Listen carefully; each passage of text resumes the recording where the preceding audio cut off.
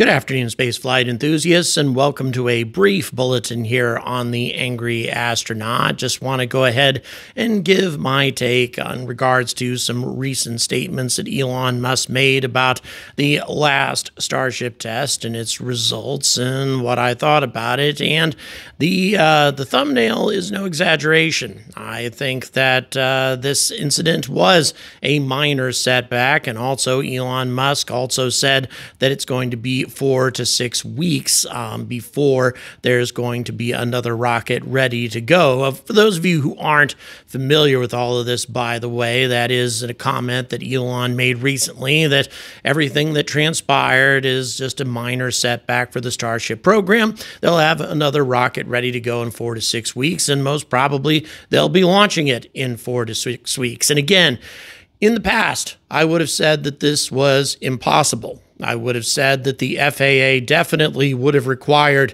a much more in-depth investigation than they required the last time. To be clear, the FAA did not wrap up its investigation of the failure with Flight 7. Instead, they simply allowed SpaceX to fly again based on the notion that it was not going to put the public in any kind of significant danger if they allowed that. Well, as we can see, that is definitely not the case. Now, granted, nobody was hurt, no debris fell on top of anybody, but if the FAA had not taken some extreme action, then lives definitely would have been at risk. And so I'm going to share some information from the FAA with you folks just to give you an idea of how big of an impact all of this really had on commercial aviation. The FAA yesterday, or the day before yesterday, actually on Thursday, issued ground stops that lasted for just over an hour for aircraft departing from four different Florida airports: Miami, Fort Lauderdale, Orlando, and Palm Beach. The FAA said the incident resulted in 171 departure delays.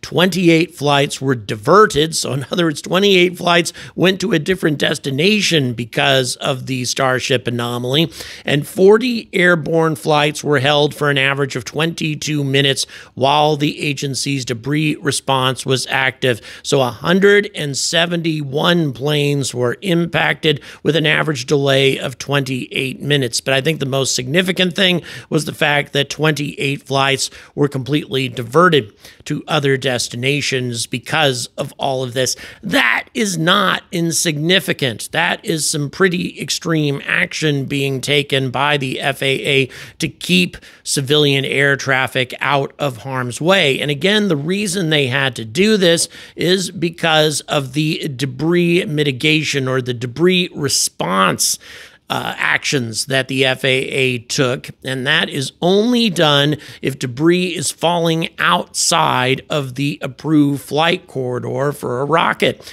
And this is the second time in a row that this has happened. So I don't see how the FAA could possibly make an argument that letting SpaceX fly again did not put the public in any kind of serious jeopardy. But, of course, mistakes made, and one would assume people are going to learn from those mistakes and take action, take appropriate action. But appropriate action would mean that SpaceX would have to complete its investigations for Flight 7 and for Flight 8 to determine what really caused the problems, to implement effective corrective actions, and that may include some engineering changes in the Block 2 orbiter. Clearly, there's some sort of issue going on with the Block 2 orbiter, and it has to be rectified. All of these things are going to take significantly longer than 4 to 6 weeks.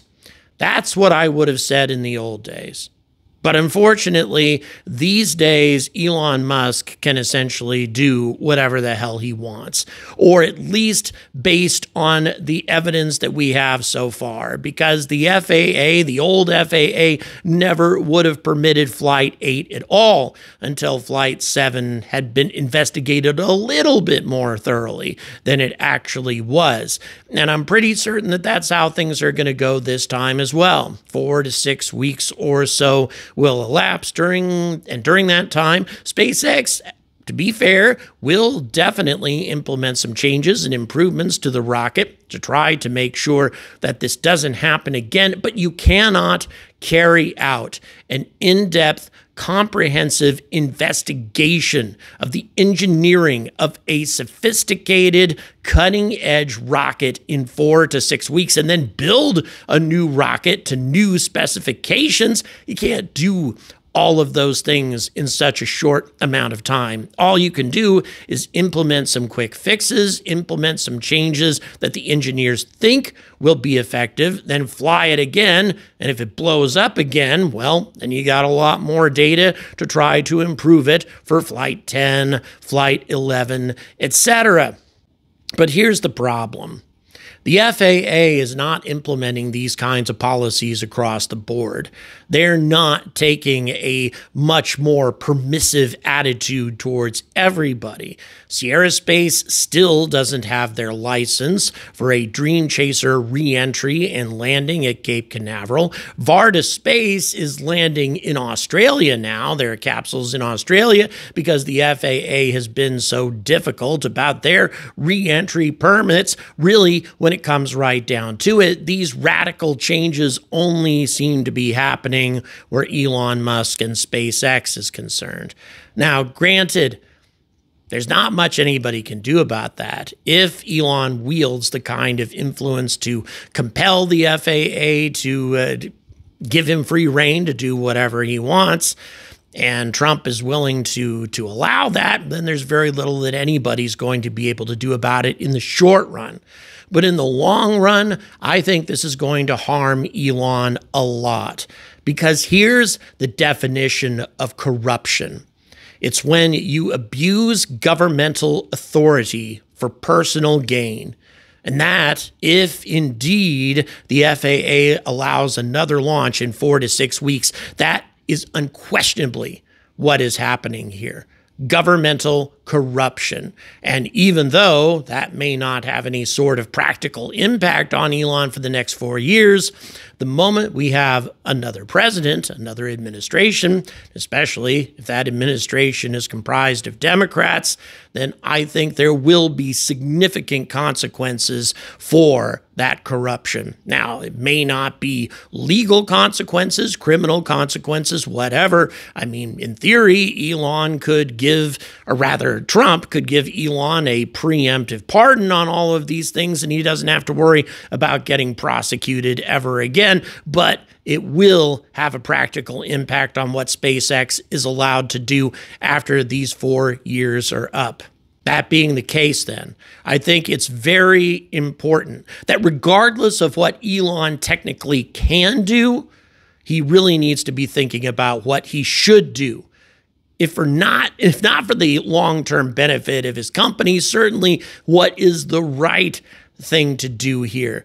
For everyone to be treated equally, and also for there to be some realistic and responsible concern for public safety. Because any rocket that experiences an anomaly that creates this much disruption in commercial aviation, well, it definitely presents a threat to the public. There's no other way around it. And so, therefore, the only responsible thing to do now is to allow these investigations to play out and implement all the corrective actions that are necessary to make sure that the chances of this happening again are minimal.